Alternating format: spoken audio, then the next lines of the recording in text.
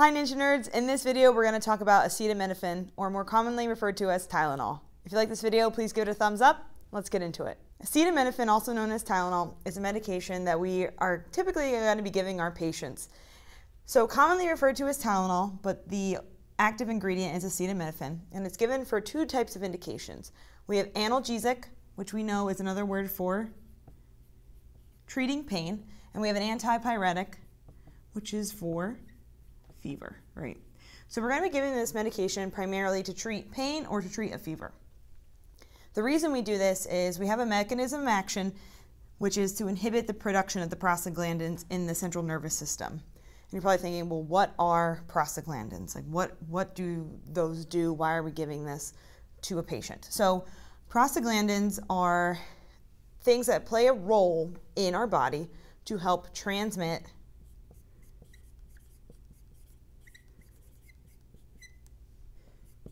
pain and fever response. Okay, what does that mean? Our body is sending signals saying, I have pain, I have a fever, and we're going to be getting all these types of symptoms going on, and we can give Tylenol to help inhibit this area, this reaction of a prostaglandin, so we can stop producing either the pain or the fever, okay?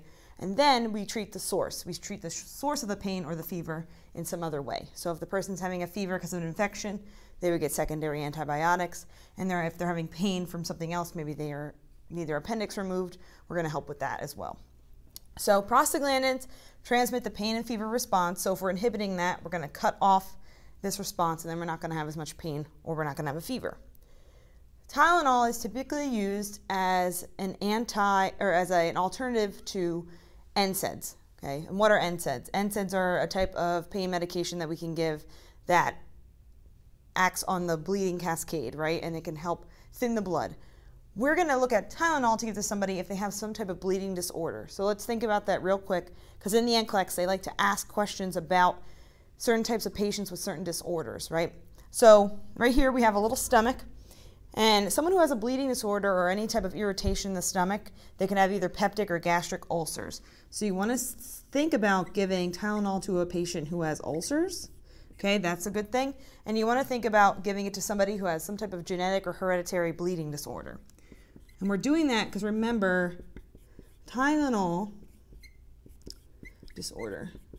Let's finish writing that and then I'll explain. We want to remember this is good. These are things we want to give Tylenol to because they don't act on any type of bleeding. Tylenol doesn't act on any type of bleeding issue. Remember, it's only given for pain or fever as an alternative to an NSAID. Before we administer the medication to our patient, we want to think about some contraindications that we don't want to be giving Tylenol to. So we said that Tylenol is typically given for patients that have some type of bleeding issue so that we can not give them an NSAID or something that's going to help trigger the bleeding. However, with Tylenol, there are a couple things we want to keep in mind, or just keep our eye on with their history. The first thing is any type of hepatic or renal disease. A patient that has an issue with their kidney or an issue with their liver, you want to keep an eye on it. Typically with certain doctors, they're just going to want to maybe check some labs prior to giving Tylenol, okay, or anything else that can indicate that maybe we shouldn't be giving them Tylenol. Another thing is hypersensitivity. If they've had Tylenol before and they have any type of allergy or issue with acetaminophen as the active ingredient, let's try not to give them this medication, right? You want to also think about alcohol abuse. Why alcohol abuse? Remember what happens with alcohol? Where does it get processed through the body? Where does it get filtered? Right here, the liver. So if they have a history of alcohol abuse or have some other problems going on with the kidney and the liver, you want to think if they have a long-standing abuse with alcohol, they probably have some type of kidney or renal disease. So we want to make sure that we're looking at this as well. And the last thing is warfarin. And I know before I said that if someone has some type of bleeding disorder, we may want to look into giving them Tylenol. However, warfarin is one medication you just want to keep an eye on. And why? That's because when you give someone Tylenol that's on warfarin, it actually can increase bleeding. Okay, and why is that? Why does warfarin increase bleeding? Can you think of like why that happens? What is the one test that we test for warfarin? It's our INR. So you want to make sure that you're monitoring the INR because you're going to be possibly increasing bleeding with warfarin, and that has to do with Tylenol slowing the metabolism of warfarin, so it's going to last longer in the body. So when you have a longer lasting medication in the body and you're still taking it as you normally do, you may all of a sudden increase your bleeding. So just keep an eye on that. If patient's on warfarin, just make sure you ask the doc, hey, is this okay? Are you okay with this?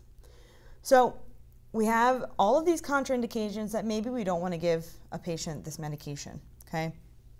But when we do go to administer this medication, there are different ways that the medication will interact in the body and different times, okay? So let's think about this really quickly. We have IV, which is what? Intravenous. We have PO, which is oral, and then we have PR. Some of you may not know what this abbreviation is. What is the abbreviation for PR? Do you know? It's rectal, okay? So 3 different ways we can give this medication, and we want to think about the mechanism or the time of the onset, right? The onset is 15 to 30 minutes, right? So someone is having some type of fever or pain, you're not going to get any relief at least until the 15, probably 30 minute mark. When I give Tylenol to my patients, I typically like to tell them that it's going to be 30 minutes, okay, until they maybe feel some pain relief. What about PO? What is PO again? That's oral. How fast is someone going to get some relief from a pain or a fever in the oral category when you give it to them through a pill or a capsule? A little longer, right? IV is going to be fast. This one's going to be 30 to 45 minutes. And we have the last one here, rectal. If you're going to be giving somebody a suppository, how long is that going to take? It's going to take longer than these two, right? So this one's going to be up to an hour until we get some relief. Okay, so we are giving them a medication. We know how long it's probably going to take till they get some relief. There is a couple of things that we need to consider, especially with adults and with people that have an alcohol abuse history or an alcoholic. You want to look at their amount that they're going to be taking daily. So the recommended amount for adults is 4 grams daily, okay? But for alcoholics, if they have some type of history, you're only going to do 2 grams daily, okay? And that, again, remember, we talked about it up here, has to do with someone who has a history of abuse, probably has some type of liver or kidney disease, more than likely a liver issue. Okay, so don't exceed 4 grams daily if you're an adult or 2 grams daily if you have a history of alcohol abuse. What are some side effects then of Tylenol? Today we're just going to talk about the more typical side effects of Tylenol. So we have a little guy right here, and he is having, we have a big X over the head, so they are probably going to have a headache, which you would think, aren't you going to give Tylenol for someone to treat a headache? But some people do actually get a referment's common side effect of a headache. Sweating, so you want to keep an eye on this, and these can be also early indicators of toxicity. Maybe they've had too much, because remember, we want to be at that 4 grams daily. What else? We have some nausea or vomiting, okay? We have a rash. We have abdominal pain. And the abdominal pain could also be here in the right upper quadrant. Let's keep that in mind for a little later. And the last is dark urine, right? And this should start ringing some bells for you, especially the abdominal pain that more than likely will be in the upper right quadrant, and the dark urine, because what organ is typically the right upper quadrant pain? What does the NCLEX like to ask on there? We talked about it earlier. It's the liver, so remember that, okay? So we're looking at possibly some toxicity there. So these are the early side effects, right? And then all of a sudden, maybe the patient is having some more side effects. They're having something more serious, which is a toxicity. They're taking too much Tylenol. They're having some issues. We know that that can also lead to possibly coma, death, right? Those are like the 2 big things. And then any type of kidney issue, okay? A long-standing kidney or liver issue. So keep that in mind, okay? So what are some interventions that we want to make sure that when we're giving someone Tylenol, we aren't getting to that toxic level? What are some of the things we're going to be looking at? First thing is just going to be looking at vital signs. Remember, in our nursing interventions, we're always reassessing the patient. So the patient was given Tylenol for pain or given Tylenol for a fever, we're always going to reassess. So I'm going to put that down here, because that's one of the things we're going to keep doing over and over. But we're also going to be checking the other vital signs, right? We're not going to just check their temp to see if it came down, or just check their pain to see if it's getting better. We're also going to check, is their heart rate increasing? Is their blood pressure dropping? Are their lung sounds junky? And that all has to do with, typically pain or fever comes secondary to something else that's going on, an infection somewhere. So we want to make sure that we're not missing it. Maybe their x-ray yesterday when they first came in looked nice and clear, and then all of a sudden today it's starting to look a little more cloudy because maybe they are developing a pneumonia and this was an early sign. So we want to make sure we're always assessing our patient and reassessing to making sure that the medication was working. What's another thing we're going to be making sure we ask? Do they have any history of any type of reaction? Okay, we want to make sure we're checking their history. Do they have any history of reaction to Tylenol? Do they have any of that history we talked about earlier? Any type of kidney, liver problems? What else are we going to be looking at? We want to make sure that with nursing interventions, if we think something's going on, we can check blood work or tell the doc and they're going to order blood work. We're going to be looking here at the AST and the ALT. Okay, what are those? We're going to be looking at our liver enzymes, making sure our liver looks okay. When we move into adults and peds, we also want to keep in mind and telling our patients that if you're having a fever for subsequent days or you're taking Tylenol for a pain medication, you want to make sure you're not using it too many days in a row. For adults, that's going to be 10 days. If they've used Tylenol for 10 days in a row, even though they're staying right at that 4 grams daily, that's going to be an issue. And you want to make sure that you're telling them to seek help, and you want to make sure that you're telling them to tell the doctor, tell the PCP, you've been taking Tylenol for 10 days. What about pediatrics? Pediatrics is 3 to 5. If they're taking it for anywhere up to 3 to 5 days, they should be seeing their pediatrician. So we're reassessing their vitals, we're making sure their blood work looks good, they maybe have been taking it for too long, and God forbid we get into an overdose situation or a toxicity that we need to reverse. What are we going to do? We're going to give the antidote. Okay, so keep that in mind. This is another NCLEX nursing intervention that we can do with Tylenol. And what is the antidote? Do you know? Remember, the medication we're giving is acetaminophen. So the antidote is ACE, Ty, cysteine. Okay, so I always remember it as acetaminophen and Tylenol and then cysteine. So remember that the antidote is acetylcysteine, and that's the medication that we're going to talk about now. God forbid our patient overdose accidentally or on purpose. Unfortunately, our patient may have overdosed either intentionally or accidentally, and there are some things as a nurse you need to know or find out if you can, either from the patient or family or friends that have brought the patient in. The first thing we want to just figure out is how much did they take of the Tylenol and how long ago? How long has it been? Okay. So those are the first two things we're going to ask. How much did the patient take? Do you approximately know?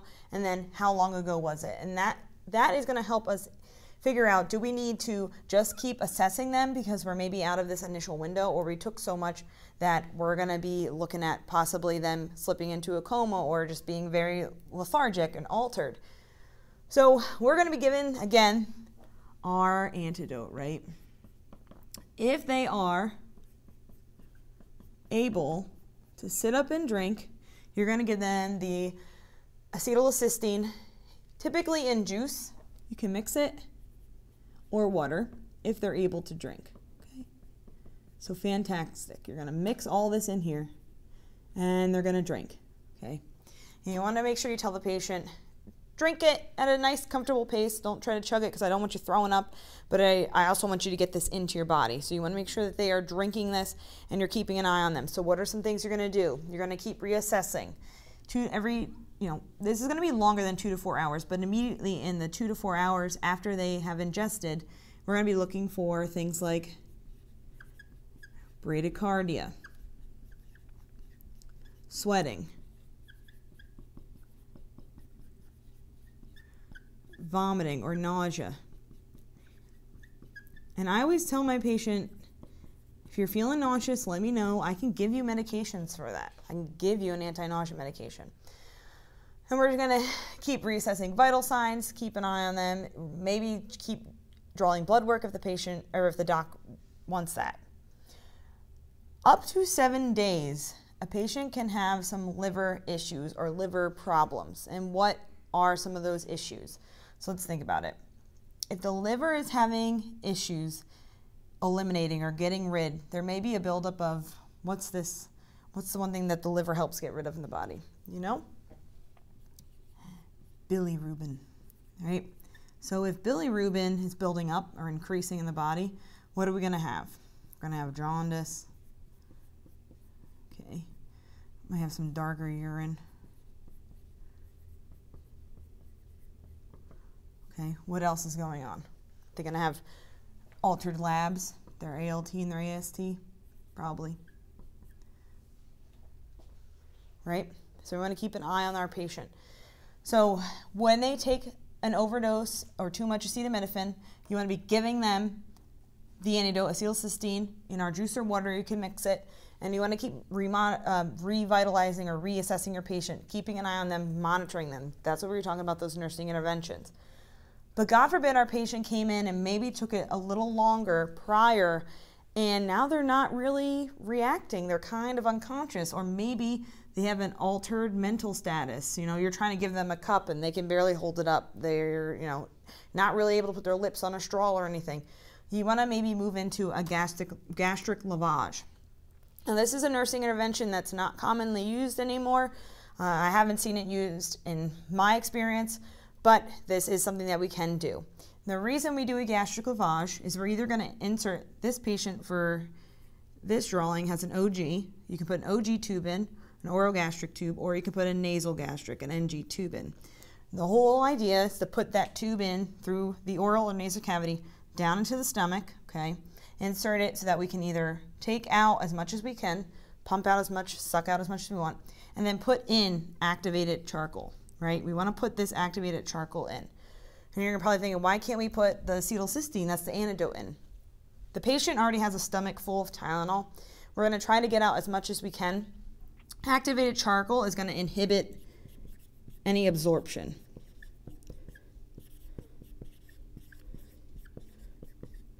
Which is great.